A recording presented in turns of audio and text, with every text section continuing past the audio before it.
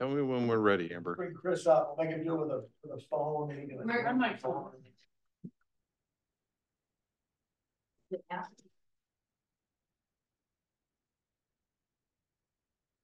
Plug this in. No, they can't see me We anymore. don't have video. Okay. Just phone. Okay, but we're ready to go. Okay, good afternoon. We're sorry about the little technical difficulties we were having there, but we are about to start the meeting, the P&E meeting on the 4th of June. It is 2:01 in the afternoon. Beautiful day. Do we have any committee or public comments? Seeing a lack of abundance, we'll go to item 3, dedication facilities for the East Kendall Avenue and Lumil Street pipelines. Who's going to lead that? That would be me. Hey, Renee. Is this mic working now? Yes, it is. All right.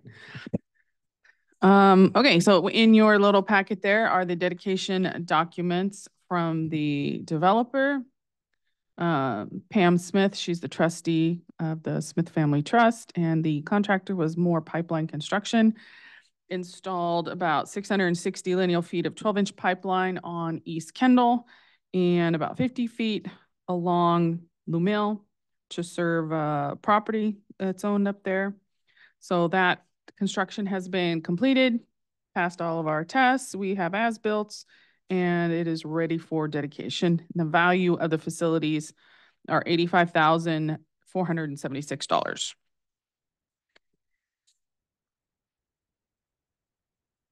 And I recommend that we dedicate the facilities. Okay. Do you need like a motion and a vote? Or? Need a recommendation from the committee.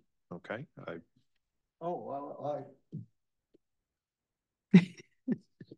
Isn't working either. I would like to recommend that we accept a dedication at our next meeting. Okay, and I agree. Okay. Thank you. And what would that procedure look like? What do we have? Do we just have the general manager show up, or? That goes to, what do you mean? It goes to the board now, and the board accepts the dedication, and that's it. Okay. Yep. But dedication is not like a formal facility where we show up with shovels and. No. Yeah, all the construction's all complete and everything. Yeah, there'll be a resolution. There will be, but yeah. A shovel done project. Okay. I think it's less of a ceremony and more of an acceptance of it as onto our formal books. Okay. Is that Yeah. correct? That Correct. sounds good. Okay, so this will make it on to the next board meeting? Correct, yes. Monday? Okay. Mhm. Very good. Thank you. Nice to see that was moving along smoothly. Item number 4, Northwest Transmission Pipeline Replacement.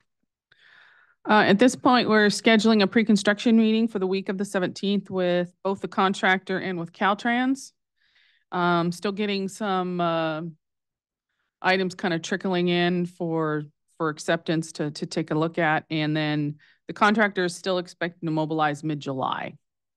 So that's where we're at right now. So by the time the next board meeting comes around, hopefully we'll have mobilization going on for this project.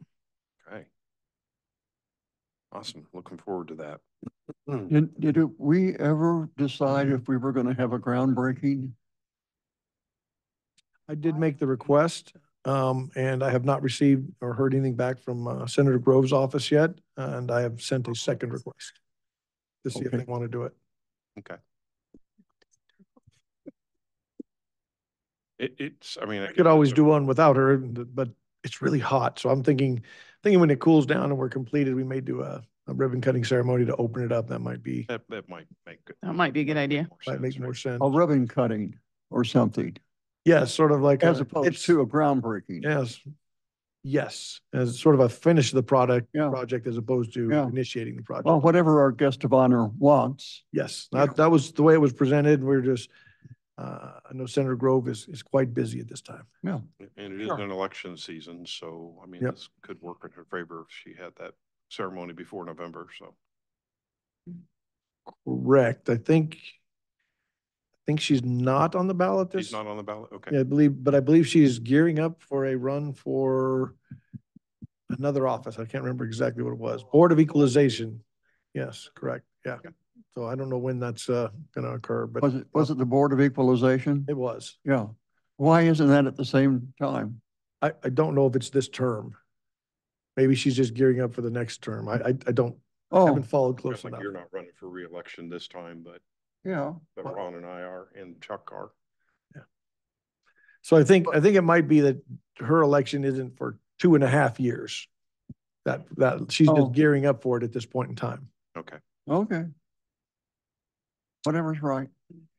Okay, Dune 3 and hometown water consolidations. All right, just to give you a quick update that all the paperwork has been provided to the state, uploaded to their system. It's called the FAST system, FAAST, Financial Assistance Application Tool System. So as far as I know, everything has been submitted and they are expecting to have the formal agreements with the state ready by the end of July.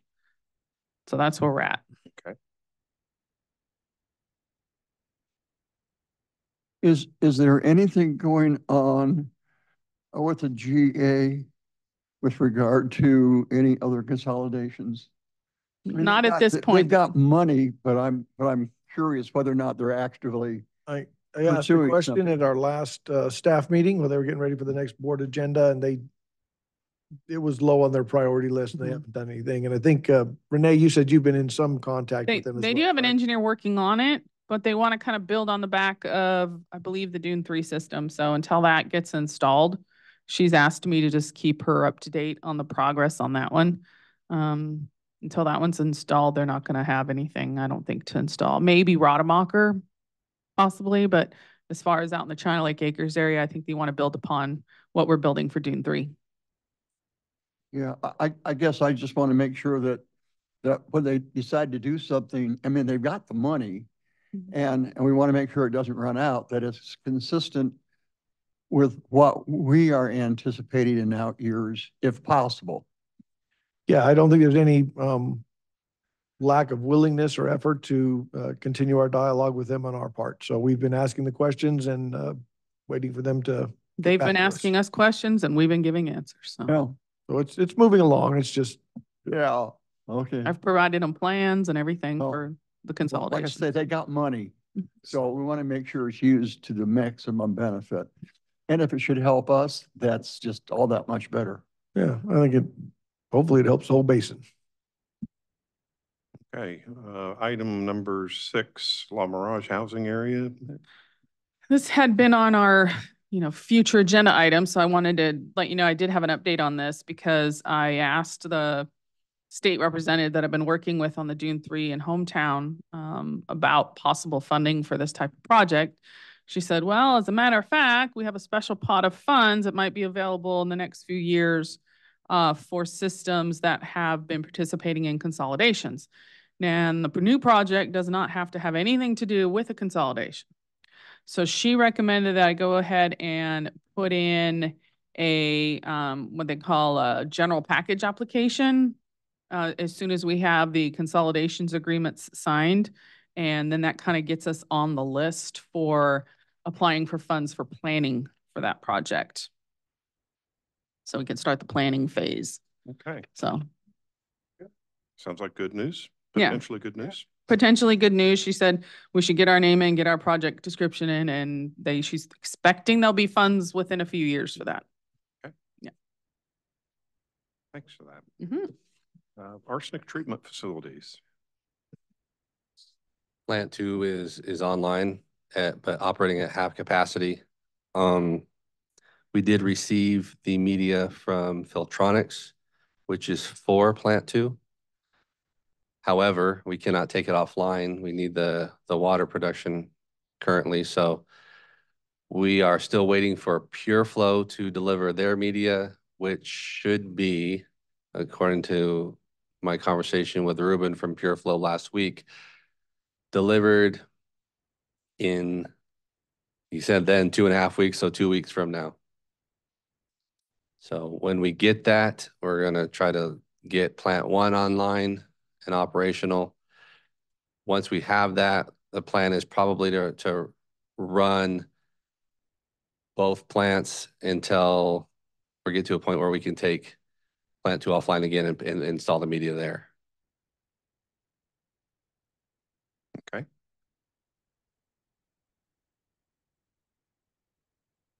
And you said that'll likely happen. If the media gets here in 2 weeks, how long does it take to?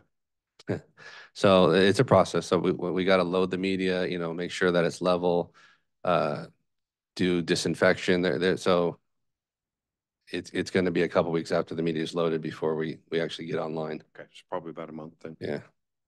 Okay. Is what it is. Okay, future agenda items. I was curious, I don't know about a future agenda item or not, but something that wasn't mentioned was the pipeline break that we had Oh, yeah. last week or whenever it was fairly recently. What's the status on that? The main line is repaired. It looks like the rubber on a coupling is an AC line. The rubber had worn a hole, and then the pipe itself finally gave way, and so it was about 183,000 gallons worth of water loss. That was What the heck is that? that was going right at the residence, which is on the corner there. So, but the main line is back in service. Nobody was out of water for any length of time. Maintenance did an excellent job of getting everybody back in service quickly. Can everybody turn off their microphone for a second and see if that annoying noise goes away? Can't even turn mine off. Hold on. Hello, can I ask a question?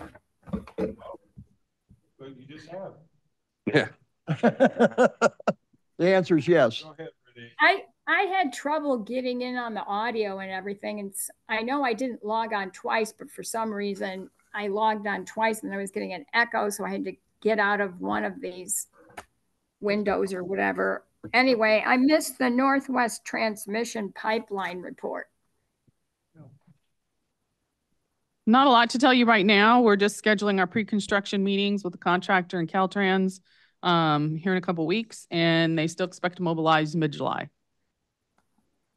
When you say mobilize, what does that mean? That means a contractor will be bringing in equipment and material and start doing the work. So they're actually going to be breaking ground in July? In July, yes. And then is this going to take a whole year? Should not take a whole year, no. Do you have like a 6 rough? months, 6 months. Okay. All right, thank you. Sure. Okay, any other questions from, We have been talking in the past about hiring a contractor to inspect the quality of our pipelines. And that contractor apparently needed a tool or something. That is on our future agenda, yes, the transmission pipeline inspection, yes. Okay, We just don't have the would money that for it. tool have found the leak that we just had? Oh, no, this is only, one we've been discussing is only for our transmission pipelines, the large pipelines. The Okay. one, the leak you just had was a pipeline put in the ground. It's as old as I am, so it's, 54 at least years old. So it's been in the ground a while, so those things do, happen. It's only a 6-inch pipeline, so we're not going to be putting, cameras in all our pipelines all over town. Just the large one is the ones we want to take care of. Okay. It is a pipeline that probably should show up on a replacement plan. Yep. But no, the inspection tool will not have found that issue. Okay, well, the plan that the plan we had to plan for trying to test or evaluate, assess, whatever you want to say, the transmission lines. Is there money in the budget for next year to I don't believe so. actually get that contractor to inspect or test those particular lines? Not at this time. Yeah, we couldn't fit it into the budget this next year. Okay, I guess We would love to. we had that one transmission line coming from Inyokern along not Charlie Lake, Indian Kern Road, and quite frankly, it scared me, when it just sort of happened. And I was optimistic that we were gonna actually have a solution to that problem, that we would be able to identify possible leaks. And I guess I would, maybe when it comes to talking about the budget, we could talk about how much that was gonna cost and why it's not in the budget. And what's the risk of not having it in the budget is really the issue. Yeah, and we went through some pretty extensive budget reviews, and you'll get presented a draft budget, and there were things that fell below the funding line for this year. Doesn't mean they won't get done at some point in the future, but they're just not there today. So that's a good discussion. I think we're going to have I would like to schedule in our July sort of more lengthy meeting, a sort of a more detailed run through the budget. So I'd probably defer those kind of discussions until we have our board workshop in July. Is that okay? Yeah. Well, I don't even know how much that costs. I mean, it'd be nice for the board to know some of the fundamental stuff. Don't want to go into too much detail. Yeah, and I think some of those things will be included. There's going to be as part of that board workshop, there'll be some wish list items that'll have sort of numbers penciled in and dollar figures and say, these are things we'd love to do, but maybe we can't afford them right now. And, we have a lot of things, I have a hunch, but. Yeah, it's going to be a long list, but you can't do everything you want to do. I mean, All right. but we're certainly, we're certainly going to give you a pretty, I've already talked to Ty about giving a pretty thorough briefing to the board about what's in and what's out at the July workshop. And then just for further information, Justin, the associate engineer, put together kind of the cost estimate for that tool and the inspection, and it was coming in around $800,000. Oh, okay, so it's real Oh, money. okay, so not insignificant at all. Okay. But we could Well, put that into the yeah, rate I mean, study and. Yeah.